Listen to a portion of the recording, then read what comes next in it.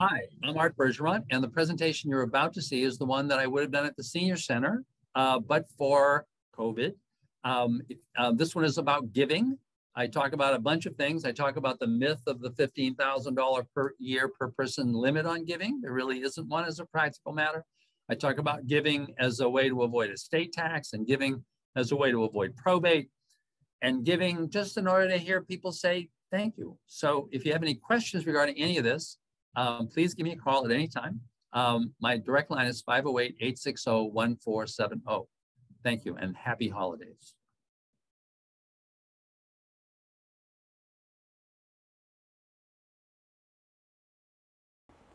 I'm dreaming of a white Christmas. Now, I know that's not the usual way I start my seminars, but you know, it's the holidays. And so it's December, and we're thinking now, we're in a holiday mood, whatever your holiday is. But I want to talk to you about something that always comes up during the holidays, which is giving. Because everybody right now is asking you to give, right? You're getting those letters in the mail from everybody, and you're going to this shopping, and it's all great. But I want to talk to you about giving if you're Frank and Mary and you're older, and just giving from an estate tax and from an estate planning perspective. So this is all about giving. So once again, I'm going to talk about my friends Frank and Mary and their kids Peter, Paul, and Mary Jr. You've always heard me talk about them and their goal, which is to live in their house until they die and be buried in the backyard. And after they die, they want to leave all their assets to their kids. So in this presentation, we're going to assume that Frank has died already, but that Mary is still alive and that she still has the same assets and the same estate plan. She wants to leave everything to her 3 kids equally.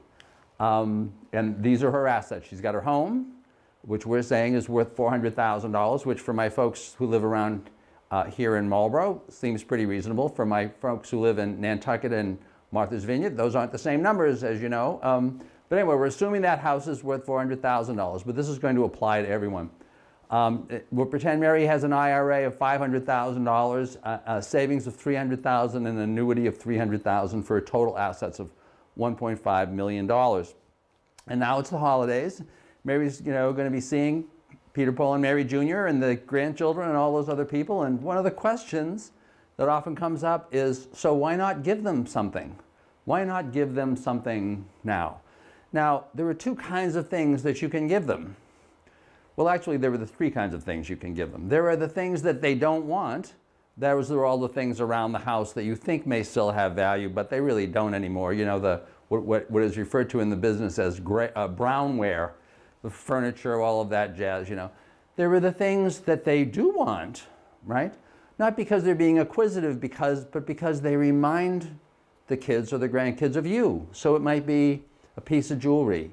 It might be a book. It might be just, any number of things that they are, maybe they've never said anything because they don't want you to think you're about to die, but that they've said, well, grandma or meme or pappy or whoever, when you die, I'd really love that, right? So, you may want to think about, this may be a great time to give them that. Because, you get to hear them say thank you, right? Which is a wonderful thing. And they get to say thank you, which is really a gift to them. I remember hearing that there was an old Arab expression, giving honors the giver. Giving honors the giver. So there are the things they don't want, there are the things that they do want, and then of course there's always money. And folks will say, well, I'd like to give my kids something, and certainly they're going to inherit it when I die. And in the meantime, traditionally I've given them things. I've given them a check every winter, but of course I can't give more than $15,000, right? Because there's a maximum on how much I can give. Well, no, actually there isn't. There is not a maximum on how much you can give. This is of all of the things I tell people when they come in, when they're doing estate planning, what astounds them the most is this. They're all positive that there's an amount that if they give more than that amount, something really bad happens, right? But there isn't. So let me explain to you, therefore, how that works, because many people won't believe me. Last year I did this presentation or something similar, and I got calls from people saying, I just want to correct, you made a mistake in your presentation. There really is this gifting cap. So anyway, First of all, there is no Massachusetts gift tax. Second, the receipt of a gift is not income. Often people will say, well, you know, if I give my kids any money, well, you know, or stock, or even the house, won't they have to declare that? Won't they have to pay a tax on that? And the answer to that is no, because the receipt of a gift, like the receipt of an inheritance, is not income. Not only aren't they paying any tax on it, they don't have to report it any place, okay? So you can give as much as you want at any time, and there's no, for Massachusetts purposes, there's no gift tax, and the receipt of a gift is not income. The origin of this $15,000 myth is the federal system. At the federal level, there was a combined estate and gift tax system. And the way that system works is that if you have more than a threshold amount, which as of this moment is still a little over $11 million, there has been a lot of conversation about the reduction of that during this year. And as I tape this show, the Congress has just passed, or the House of Representatives has just passed a version of the Biden bill, which is now going to the Senate. I don't know how that's ultimately going to come out, so, you know, kind of stay tuned. But in none of those versions have I heard that this estate tax threshold is going down below about $7 million. So the point is, there is an estate tax threshold above which you pay a very high estate tax, but the threshold is very high. There is also, when the federal government designed their system, they were trying to deal with a loophole in the Massachusetts system, for example, which is literally you can give everything that you own away the day before you die, thereby reducing your taxable estate to zero, and eliminate any Massachusetts estate tax. So at the federal level, they wanted to keep that from happening, and so they said, in addition to the estate tax, we're going to say there's a gift tax. But the gift tax is subject to two huge exclusions, or to two exclusions, one of which everybody knows, one of which no one knows. The one everybody knows was that there is a maximum, an amount that you can give per person per year, which is therefore excluded from the gift tax. And that amount used to be $10,000. But there's an inflation provision in the law, which has increased it over time. And you can imagine that's why the law's been around for a long time. So it's increased over time, and now it's $15,000, 50% higher than it was originally. And everybody knows that. Then there's the second one.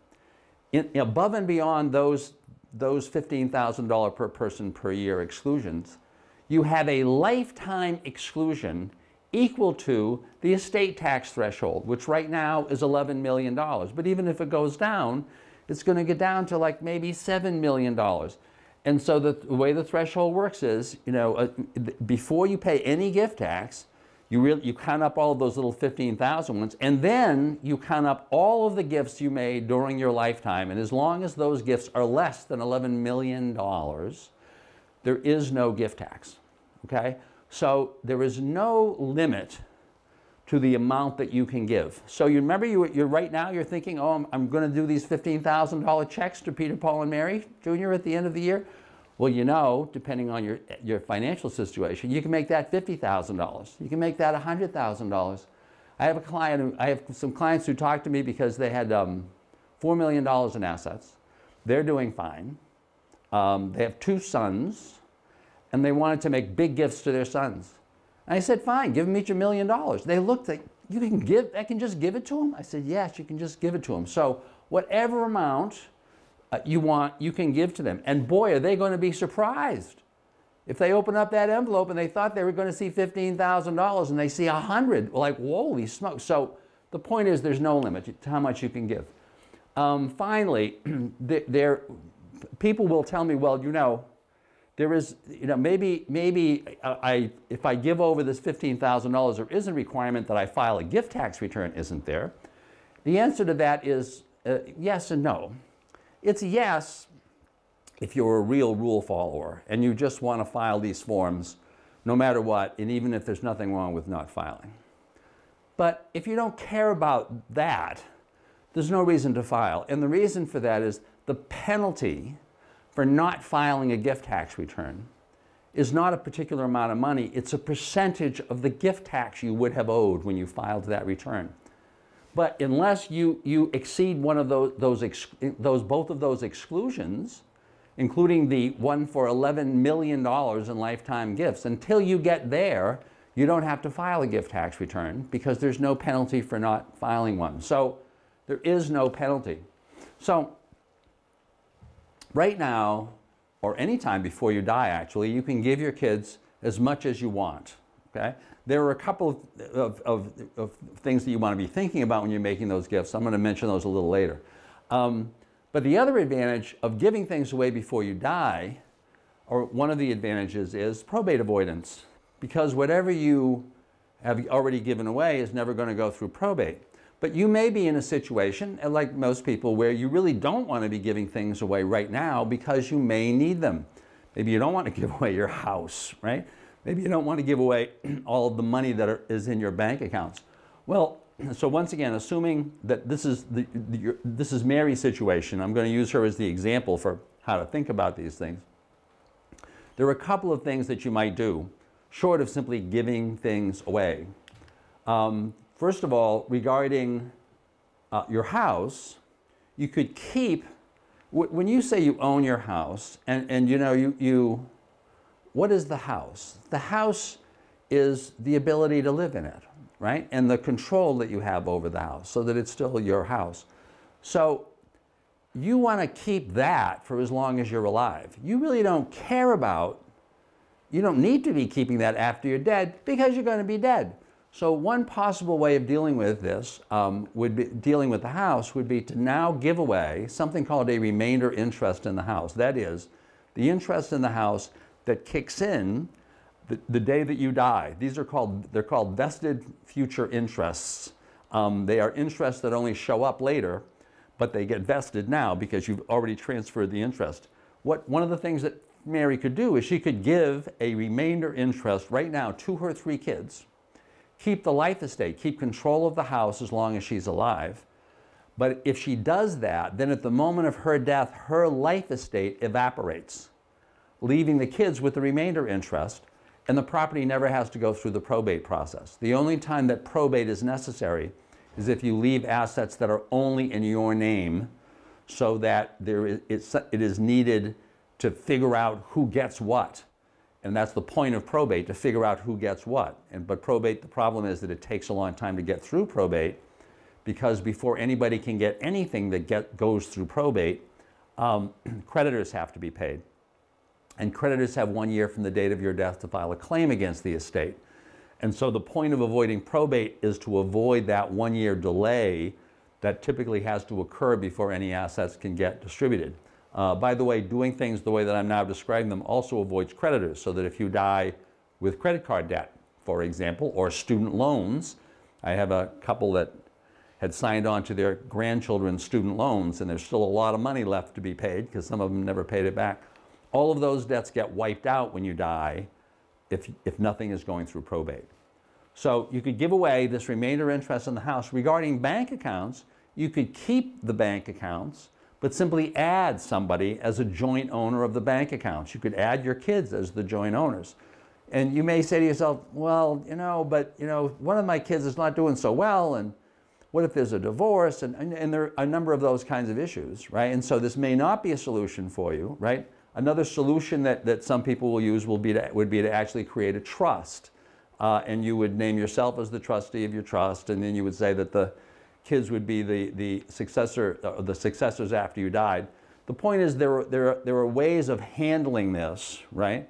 So that you can keep control while not necessitating probate after you die. But a second way of doing that, especially regarding the bank accounts, it would be talk to the person whom you've named in your power of attorney. Now, you've heard me say many times that for a senior, it may be that you need a will, it may be that you need other estate planning documents. You have to have a power of attorney, you have to have a healthcare proxy. You have to have those two things so that if you become incapacitated, there is somebody there who can handle your financial affairs through the power of attorney and who can make medical decisions through the healthcare proxy. But the other benefit of having that person have your power of attorney is that if you are frail, if you're close to death, at that point, or ideally before that point, you can tell that person who has the power of attorney, look, if I am close to dying and you think I'm not going to need these assets anymore, just distribute them. Distribute them before I die. Because as long as the assets are distributed the day before you die, it can actually be the hour before you die, but you don't want to go there. As long as the assets are distributed the day before you die, those assets are not going to end up going through the probate process. Now, if you are distributing the assets the same way that the assets would be distributed under the terms of your will, then I would say just tell the person with the power of attorney to do that. That'll be the end of it. If you want to distribute assets in a different way, if you want, I have this situation right now. I have an older lady who is dying, and she has a will that names a whole bunch of people, except that over the last several months prior to her death, prior to her impending death, there are some people who have really helped out, who have helped her out a lot, right? And so she's told the person who has the power of attorney, you know, I really want to give something extra to these people, right?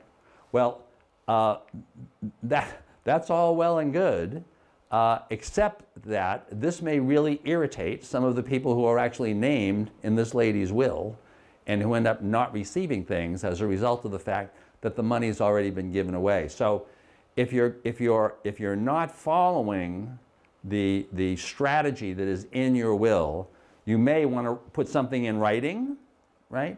Expressing the reason why you've asked the person who is who has your power of attorney to make these early distributions, or even better, say something in your will, or change your will to indicate that all of these transfers are going to happen. That would also be beneficial, by the way, if you have joint bank accounts. One of probably the most common family feud that I have to deal with is the feud between people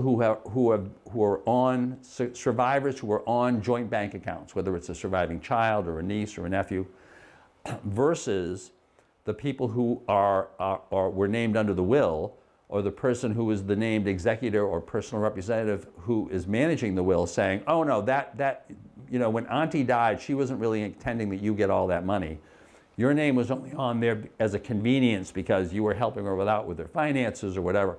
So you can help clarify all of that by saying something about that in your will, by saying, for example, that any accounts on which you've named someone jointly, it was your intention that those people actually got all of the money after you died. So the point is, you can think about this ahead of time. It's going to help. Obviously, people, you know, appreciate getting the money, but it's also going to help avoid the expense of the probate process, and even more importantly, avoid all of the delays of the probate process. Finally, I shouldn't say finally, then there is estate tax avoidance. A lot of people do a lot of this giving in order to avoid estate tax. And as a matter of fact, that's one of the things that I'm going to talk to you about early on. Under the Massachusetts estate tax law, anything that you've given away before you die is not included, is not taxable, is not taxable. And so I want to talk a little bit about that, about how that works. So gifting to reduce or avoid the Massachusetts estate tax. So to understand how to avoid the estate tax, you need to kind of understand a little bit about the estate tax. So the way the estate tax system works is if you die, first of all, someone calculates the estate tax for you. If you have a will, it's the person named as the personal representative under the will. If not, it can be any number of other people who actually file the estate tax on your behalf or on the behalf of the estate. But the way that you would figure out what may be owed is, first of all, you calculate the taxable estate. Now, I want to emphasize, because once again, there's a lot of myths around this. The taxable estate and the probate estate are not the same. You can structure things so as to completely avoid probate, as I was just suggesting in the case of Mary. But all of those assets that were jointly owned, or where there was a retained life estate, or even other assets that might surprise you, like the proceeds of a life insurance policy, all the jointly held assets, all of these assets may not go through probate, but they're part of the taxable estate. So to figure out your estate tax, you calculate the taxable estate. What you then do is you look at the chart that was developed, at this point, maybe almost 100 years ago, the chart that was developed to figure out how much is owed in estate tax. And then you look at the alternative tax. What does that mean? So here's the chart. This is the same chart that's been in effect in Massachusetts just forever. And it talks about how the estate tax gets calculated. So if you, under the chart, if you are considered to have such a big estate that it's worth charging you an estate tax, if your estate is worth more than $40,000, so you can just imagine when this chart was done. It was done at a time when $40,000 meant you were a rich person. I always found that kind of astonishing until I realized that when my parents bought their house in 1940, they paid $2,000 for a two-family house and were scraping to pay the mortgage on that house. So if there's anything from $0 to $40,000, there's no estate tax. From $40,000 to $90,000, there's a small estate tax, and the estate tax goes up gradually from then on, so that if you have more than $10 million, the estate tax on that money is 16%. So the estate tax keeps going up. So for purposes of this chart, if you had an estate of $1 million, your estate tax would be $36,560. But wait, you've heard, or you've been told that if you have an estate of less than $1 million, there isn't any estate tax. The reason for that is that over time, after this chart was developed, values of things went up, especially the values of houses. And as a result of that, there was pressure on the legislature to make sure that everybody who had a house that was worth, $100,000, $50,000, didn't end up having to pay an estate tax. And so over time, to adjust for that, what they could have done was they could have actually changed the estate tax chart, but they didn't. Instead, they simply increased this amount below which you didn't have to pay an estate tax. And at one point it went up to $100,000, $500,000, $600,000. They went up to $1 million. And that number has been $1 million ever since. But then the question became, so when they did that increase, what if you had $1 over? What if you had $1,001? Well, then what would your estate tax be? Because once again, if you have $1 million using this system, you pay no tax at all. But if you're over that number, what happens is this $1 million exemption starts disappearing. And the way that it disappears is through this alternative tax calculation. When your estate tax gets calculated, if the estate is over $1 million, you calculate the alternative tax. And the alternative tax is 40% of all of the dollars over $1 million. So if you have $1,001, you owe 40 cents. If you have $1,100,000 using the alternative tax, you owe $40,000, right? And so what you do is you do that calculation, and then you compare the two. You look at the tax that would be paid under the chart, you look at the tax that would be paid using the alternative tax, and you pay the lower tax. So going to Mary's example, Mary has an estate of $1,500,000.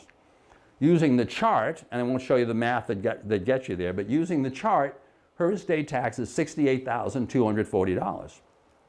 Using the alternative tax, her estate tax is 40% of all of the dollars over $1 million. Remember, she has $1.5 million. 40% of $500,000 is $200,000.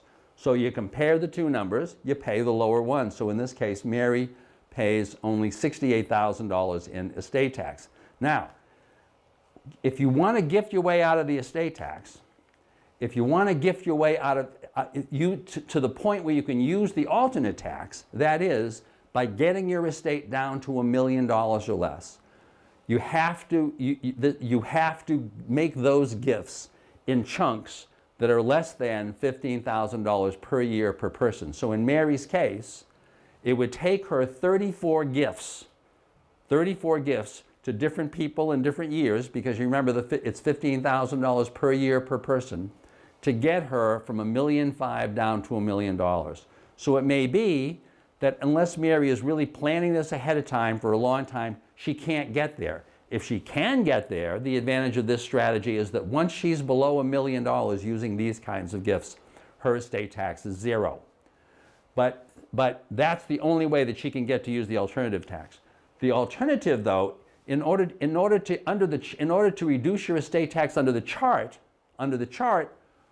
you can give away your money literally the day before you die. So say for example, using this example, Mary keeps her house, she keeps her IRA because there are some disadvantages to giving away those funds early. And then she says the other $500,000, or excuse me, the other $600,000, this money from the savings and from the annuity, I'm just going to give it away. So instead of, when Mary dies, if she leaves $1.5 million, her estate tax is $68,240. If Mary has given away the $600,000 and dies with an estate of only $900,000, her estate tax is only $30,960. She has saved $37,280. She's cut her estate tax more than in half. So the point is, you can use these strategies to substantially reduce the estate tax. Finally, asset protection for mass health purposes. If Mary gives away these assets at least 5 years before she goes to a nursing home, when she goes to a nursing home, those gifts are not going to be counted against her. If she gives them away within that 5-year period, those gifts may cause a period of ineligibility. So that if she's doing it for those purposes, excuse me, she needs to be planning ahead. But her basic strategy would be very simple. She's got that $1,500,000. If Mary gives away her assets and waits 5 years, then those assets are not going to be countable or lienable if she eventually needs to qualify for mass health. The typical way she would do that would be by creating an irrevocable trust, a trust from which she cannot take the assets back when she's put them in. She'd name the most trusted of her kids as the trustee. The result would be she would have avoided probate regarding those assets. She will have minimized her estate tax. And finally, those assets will be safe, non-countable, and non-lienable if she eventually needs to qualify for mass health. So once again, it's the holidays. If you want to give, you can give as much as you want. You may want to think about, either in the short run or in the long run, also using that gifting strategy in order to minimize the likelihood of probate or eliminate it, right? Or in order to minimize your estate tax and to protect those assets so you don't inadvertently at some point give a huge gift to the nursing home. So if you've got any questions on any of this, this is my contact information. You can find us on YouTube and Facebook. The goal of all of this planning is peace of mind. So if you're not losing sleep about this, don't worry about it. If you are losing sleep, you should talk to somebody about it. Once again, that's my contact information. Happy holidays. We'll talk to you next year. I promise I won't sing any more songs. Thank you.